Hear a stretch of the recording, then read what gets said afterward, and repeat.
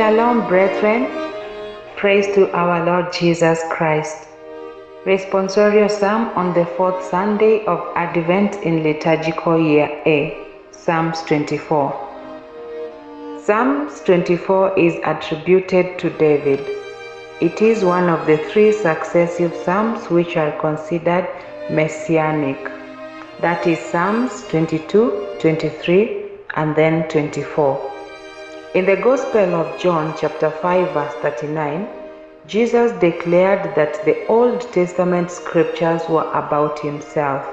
However, Messianic Psalms, in large part, albeit prophetic, speak about our Lord Jesus Christ. Psalms 22 is the psalm where Christ intoned on the cross during his passion. It might sound like a lament on the start, but not how it ends. He who is God has done it. Psalms 23, probably the most common of all psalms.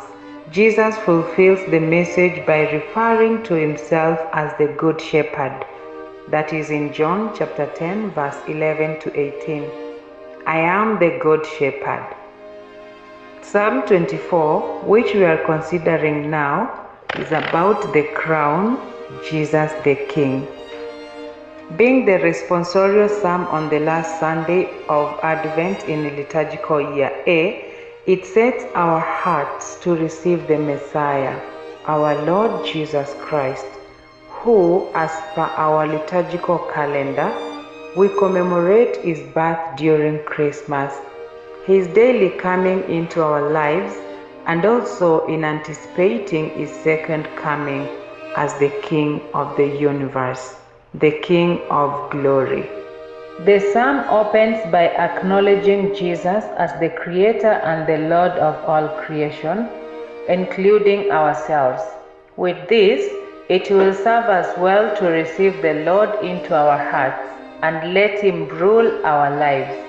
According to the psalmist's words, we are not worthy to go before the Lord God.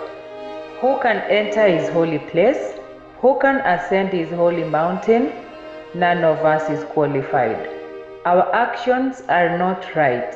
Our intentions are hardly pure, and our desires are set in vain. On our own, we can never measure up to the required standards of holiness.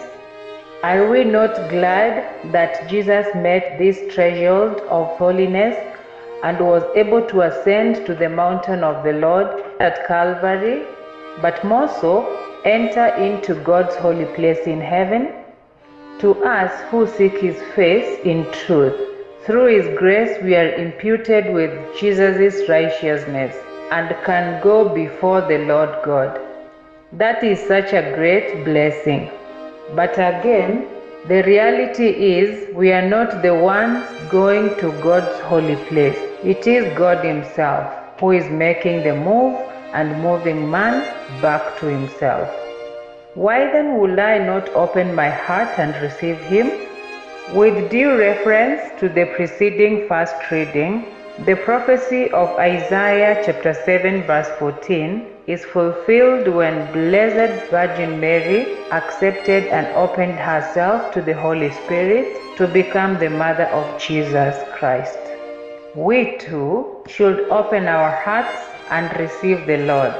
He is Emmanuel, God with us. May the Lord dwell in our hearts, and may he be glorified in us.